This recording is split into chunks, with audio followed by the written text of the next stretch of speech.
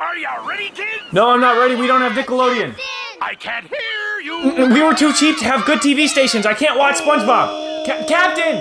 Captain! I didn't grow up like the rest of you probably did. We didn't have cable television or satellite TV in my house. We were cheap. We were frugal. My mom used to cut up old socks that we had too many holes in. She'd cut them up and then we'd use them as rags around our house. She would scrape the deodorant out of the deodorant container and then fuse them, melt them in the oven into one amalgamation of like 12 different deodorants. That's the kind of household I lived in, so you can bet your bottom dollar we didn't have cable TV. We didn't have Nickelodeon or Cartoon Network or Disney Channel or whatever. We just had whatever channels were floating around the airways that you could pick up for free. We had it rough in my day. Like, I remember when TV universally switched to a digital signal, and then anyone who didn't have satellite or cable had to switch and get a converter box. We doubled the amount of channels we had from like 13 to 26, and that was just... We didn't even have a good TV to watch it on. Like, I remember we had a TV that was still from the era where it was fashionable to have fake wood trim on the sides of your TV.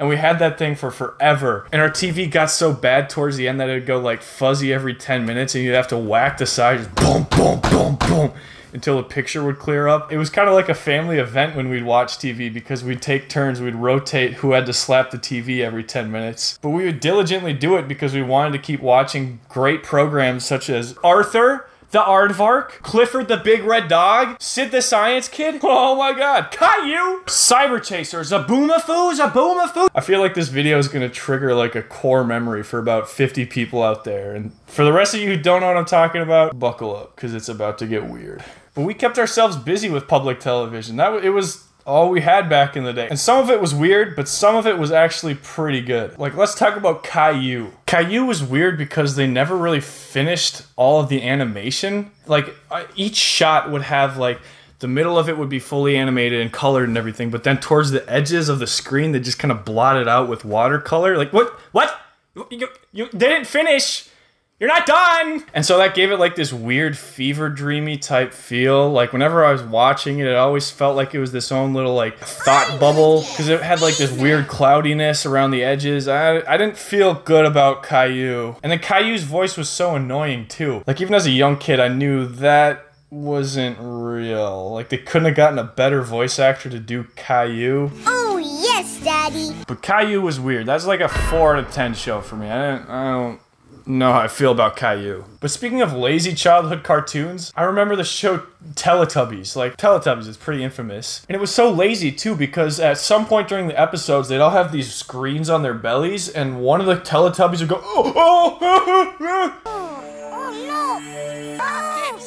and then they all go, ah, and then watch whatever happened on one of the Teletubbies screens, because a video would appear there. And then after the clip was done playing, the Teletubbies would just go, and then they would show it again. Like, what? That seems like a pretty cheap cop-out. And I remember they had a vacuum, Nunu. He was really weird. Nunu's whole thing is he just came on at random times and would just go...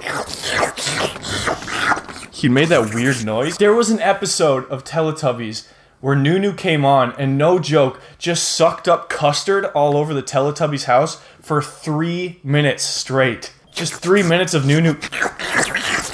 sucking up custard, and then he went to the door of the Teletubbies house, opened it, and then just farted all the custard out into bubbles into the Teletubby world? Like, what? Nunu kind of ruined my younger brother's childhood, honestly. He was terrified of vacuums. We used to all sleep in the family bed when we were, like, really little, and it would be, like, me and Thor, my younger brother, on either side of my dad, and Thor wouldn't even sleep on the edge of the bed because it was next to the closet, and he knew there was a vacuum in the closet, and he thought it was gonna come to life like Nunu in his sleep and come get him, so he had to sleep in the middle of the bed. Teletubbies was weird. It seems like kind of a cop-out. I didn't like the son that was like the baby's face in it. It was like in a weird Hobbit-type village, like the Shire, but kind of futurized. They lived in like little homes in the hills, and everything was just kind of off in Teletubbies. Teletubbies gets like a 2 out of 10. That show was weird. I also always loved in Zaboomafoo when Zaboomafoo would go over to that big vending machine with like all the nuts that he would eat, because he's a lemur. That's the whole thing. Is Zaboomafoo is a striped lemur, and he had this big vending machine with all these like nuts and snacks and stuff, and the two guys in Zaboomafoo would eat from it too, because there were like 2 slots for human food or whatever. It always looked so appetizing to me. I wanted to eat out of the Zaboomafoo vending machine so bad. In Zaboomafoo, I never really knew what was going on. That was kind of a confusing one for a kid, because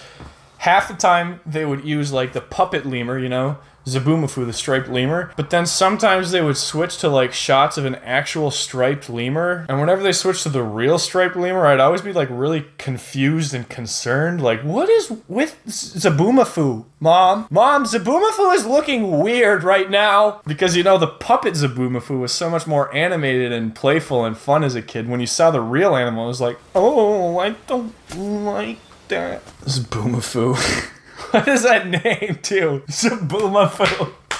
I'm gonna name my kid Zaboomafoo. Zaboomafoo gets like a 6 out of 10. 6.7 out of 10 for Zaboomafoo. But there were other great animal shows too, like Clifford the Big Red Dog. Dude, I loved Clifford. Clifford was just like a really chill show. So like the whole premise of Clifford, if you haven't seen it, is it's just this dog. Like they got it as a puppy, but Clifford never stopped growing until he got like 20 or 30 feet tall. But like imagine the nuisance that like a 30-foot tall dog would be, clomping around the neighborhood, just boom, boom, boom, boom. So I remember they had to build this separate doghouse outside the real house for Clifford to live in, and it was like super tall, and Emily Elizabeth was just like the main character, as Clifford's caretaker. She had to build this big staircase to go all the way up to pet Clifford on top of the head. I like Clifford. Clifford is 7 out of 10. But don't even get me started on Arthur, man! Arthur the Aardvark! Remember the theme song? Like, every day when they're walking down the street. Arthur was like one of the more fully realized cartoons on public television. It was pretty successful too. I think it had like 8 or 9 seasons too. I'm gonna look. What? 14 seasons? Arthur had 14 seasons. Also, did anyone else remember that really weird episode of Arthur where Arthur got really mad at DW because she broke his model plane and then he just hauled off and hit her? That's the episode where the Arthur Angry Fist meme comes from. There's a good breeze today, General.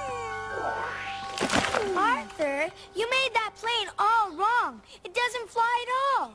No, DW. I made it exactly right. What? You built it all wrong. I told you not to touch it. Like, I remember watching that as a kid and being, like, disturbed by Arthur's dark side. That was, like, surprisingly dark for a kid's cartoon. But all that aside, Arthur was a great show. Arthur gets, like, an 8.2 out of 10.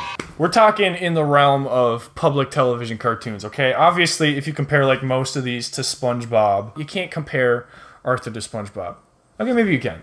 Arthur was pretty good. 8 out of 10 for Arthur. Cyber Chase was weird. I never really knew what was going on in Cyber Chase either. That was one that I didn't really tune in for a whole lot. Like, the whole premise of Cyber Chase was these kids got, like, sucked into a computer in the library, and then they had to protect the computer from hackers. But Cyber Chase went on for 12 seasons also, and it had Gilbert Gottfried and Christopher Lloyd? What? Like, most people probably haven't even heard of Cyber Chase. It was a weird PBS show. Why did Christopher Lloyd agree to do this public television kids show? The kiddos are into computers nowadays. This is what they'll love. Christopher Lloyd is actually secretly Bernie Sanders. I am once again asking you to watch Cyber Chase. I didn't watch a whole lot of Cyber Chase, but I can appreciate its success, and it looked like a pretty well-rounded kids cartoon, so 6.9 out of 10. Then also we had Sid the Science Kid. I remember Sid the Science Kid was kind of like later in my childhood, so I didn't watch it a whole lot, but it was like this horribly animated, like super rudimentary graphic show.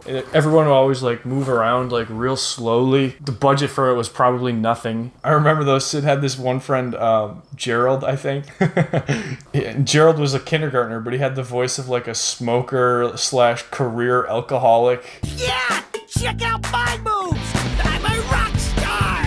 Gerald in the house! Sid would always be trying to do stuff like, I'm hypothesizing the duration of this caterpillar's cocoon time, or whatever, and then Gerald would be like, hey Sid, watch me shove my whole fist down my throat. Hey Sid, your mom's looking pretty hot today. He was just this over-the-top kind of burnout kid, always derailing Sid's science. Sid the Science Kid wasn't great. I mean, it only had 2 seasons. Terrible animation. You can't stop me! Gerald had a lot of redeeming value, though. That show gets like a 4 out of 10 in my book. But like, these public television shows were kind of the meat of what we had to watch in our house. I don't know, times were tough at the Johnsons. But anyway, thanks for sticking around for the video. I hope you guys got a little glimpse of what it was like as a child at my house. It was rough for some of us! So when you go to bed at night, just be thankful that you were raised the way you were. Okay, bye. I didn't see you there. Today's video is sponsored by Raycon. If you don't have Raycons already, I don't know what you're doing. Get Raycon. Raycons are great because they're just as good as any other premium quality earbud, and they start at about half the price. And if you go to buyraycon.com/Sven, you can get 15% off that. Their everyday E25 earbuds are the best model they've made so far, with 6 hours of playtime in the earbuds, and then there's like an additional 24 hours of charge in the case. What? And this new model has more bass than before, and it comes in a bunch of cool colors. I use my Raycons literally every single day, whether I'm at home or at work even. I can just pop my earbuds in and listen to my own music or podcast. They're so discreet. Another thing that I love about Raycons is that they're great at blocking out outside noise, so I can listen to my stuff in peace. Sven, you have jobs to do! So click the link in the description below to get 15% off your order, and this is the best way you guys can support the channel and support what I do, and you get a pair of earbuds, a banging pair of earbuds out of it. I appreciate you guys for sticking around and supporting the channel, so thank you so much. Love you, bye. What am I supposed to do? Should I try or despise all my time till I die? Don't know why I'm so tired to making my decisions based on you.